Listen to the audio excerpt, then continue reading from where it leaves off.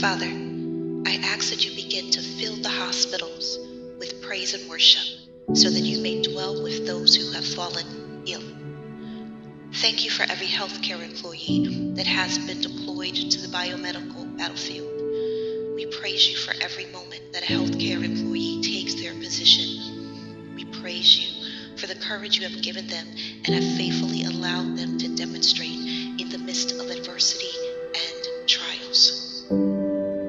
Father, preserve the lives of the afflicted by the blood of Jesus that was shed as evidence of your unfailing love for humanity.